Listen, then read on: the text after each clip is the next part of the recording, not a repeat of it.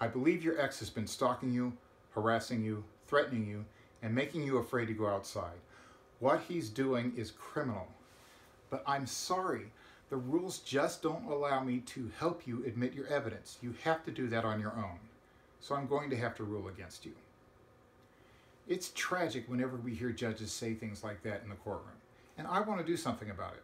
My name is Preston Park with the Law Office of Preston Park, thinking past the emotional barriers in divorce and child custody cases. I've been practicing family law for 6 years. I'm a litigator, and I coach and judge mock trial.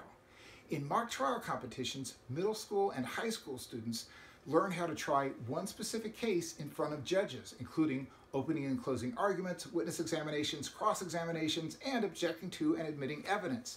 The teams are judged on their advocacy skills, and you would be amazed at how well all of the teams from the very top to the very bottom perform each and every year.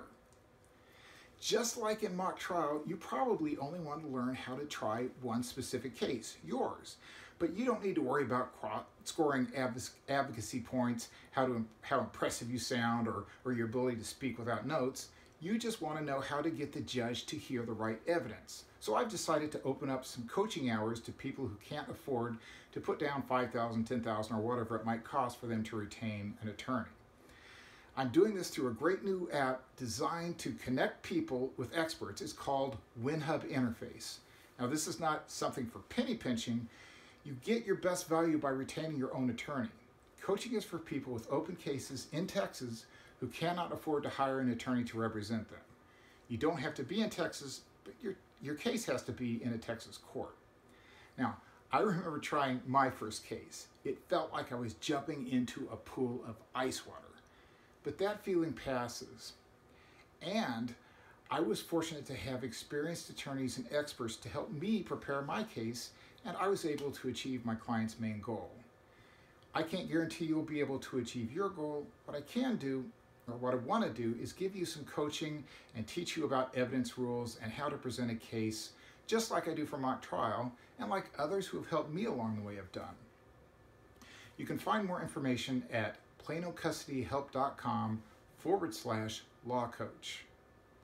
Good luck. Stick around for a cool example of 5 things you need to say to admit text messages from your ex into evidence. Your Honor, I'm holding what has been marked as Exhibit 1. It is text messages from my phone. I took screenshots of them and printed them on this page that I brought with me to court today. The number at the top of the page is the number that the respondent uses to communicate with me and is listed as the respondent's phone number on the divorce decree. I have reason to believe that the respondent wrote these messages because she refers to me with the same colorful metaphors that I am accustomed to, and she is talking about issues with our children. I offer Exhibit 1 into evidence. That means it's admitted.